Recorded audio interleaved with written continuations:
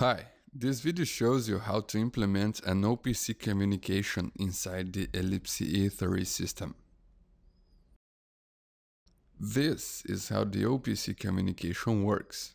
There is a PLC, which is connected to a machine with an OPC server. This OPC server is usually a program supplied by the PLC provider, and it's connected to an OPC client. The client receives data from the server, which in turn receives data from the PLC. In this architecture, the Elipse E3 works as an OPC client, which is the most common use. But in some cases, the Elipse E3 can also be used as an OPC server, providing data to the OPC client. In this example, we will show you how to use the Elipse SCADA as an OPC server. First, you will open an Elipse SCADA application with a few tags, and then you will use these tags inside the Elipse E3 via OPC server client communication. Opening the Elipse SCADA. This application has two RAM tags, which are similar to Elipse E3's internal tags. These RAM tags are linked to two set points on the screen. Your goal is to run the Elipse SCADA application and change the values in these set points, and as a result, to see this change happening inside the Elipse E3 too. The Elipse SCADA will work as an OPC server and the Elipse E3 as an OPC client. Opening Elipse E3. Now you will access the server objects from inside the organizer. Right-click Drivers and OPC and insert an OPC driver to your project.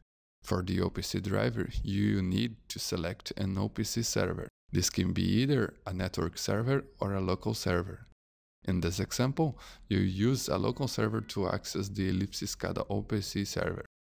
Here is the Elipse SCADA OPC server. Now you will activate the communication and then import the tags. This will require an OPC group, which is a simple folder to organize your tags. To create one, click Yes.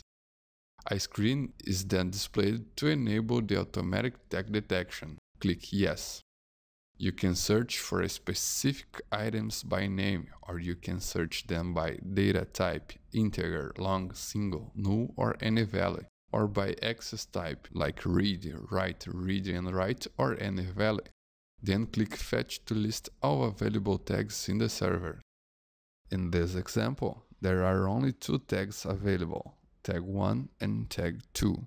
Select any tag you want from this list. If necessary, you can select the whole folder too. Click them and drag them to the OPC group.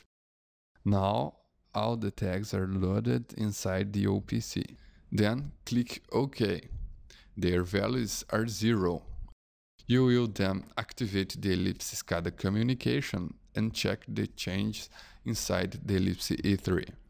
Attribute any value to tag 1, like 1, 2, 3. You can see that the same value is displayed in the Elipse E3. Now do the same thing to the tag 2. Thanks for watching and subscribe.